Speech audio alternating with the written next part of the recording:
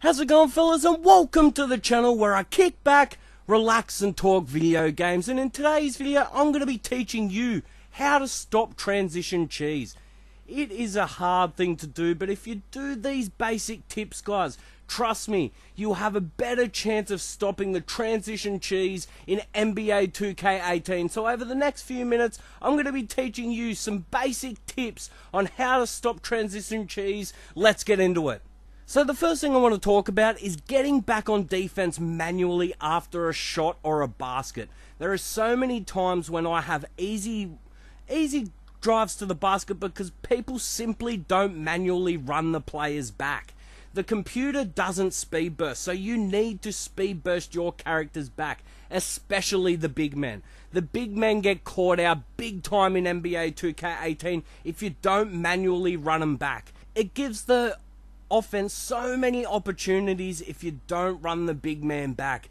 If you just have one line of defense, as long as any player penetrates that first line of defense, you have nothing if your big man isn't back there. So trust me, guys, manually run back the big man and the point guard. If you do that, it establishes some sort of base for you to actually stop the ball carrier and then stop those guys that penetrate the first line of defense. So if you have those guys back, the big man and the point guard, it helps a ton stopping transition defense. They're your first things that you should be worrying about when you first score a basket, or once you've scored a basket, just get your big man and your point guard back in position as fast as possible.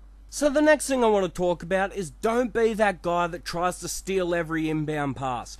Get back on defense. This goes for my team or my park. It doesn't matter, especially on my park, because there's nothing worse than having those guys that just try and get that 1 in a million steal off the inbound that happens once every 1,000 passes. But they'll try and try again, and it just leaves your defense unstable. You cannot cover that guy being up in the front court doing a solo full court press when you're going to eventually have 5-on-4. So as long as that point guard beats that defender, you're virtually in shambles from the get-go. My team, my park, it doesn't matter. So don't worry about trying to steal the ball. Even after the inbound pass, trying to be in the player's face, don't worry. Get back behind half court. Get back to the 3-point arc and actually do some proper defense. So the next thing I want to talk about is if you're not in a position to grab the rebound in park or my team or whatever, start the run back even if the ball's in the air. If you're in no position to get the rebound, don't even bother. Get back on defense, so if you do miss the shot and not get the rebound, you actually have a bit of defense back to actually stop the fast break. So as I said, in my park especially, if you know there's so many times when people throw out bad shots and you're nowhere near the rim, you're nowhere near the chance of getting over these glass cleaners and all that sort of stuff.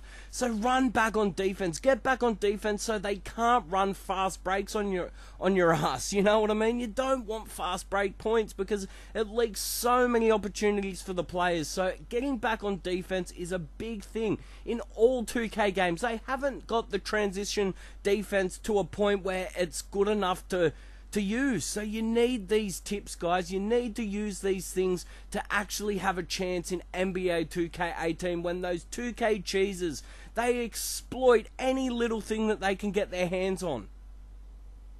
So the last thing I want to talk about before I end this video, I almost forgot. If you do struggle to get the big man back, if they're too slow or anything like that, you've got to watch your corners. You need to get your shooting guard or your small forward to guard those corners because they are open like all hell on the fast break if your big men aren't back. If there's no one in that back little area near the back of the key and the rim, there's no chance of stopping the corner threes or the corner mid-ranges. So if your big men aren't back, guys, notice this and see your shooting guard and your small forward will be playing the corner for like the corner of the 3-point arc, not the actual corners of the court. So you need to bring them back a little bit just to stop those corner 3-pointers because they are deadly on the fast break in NBA 2K18.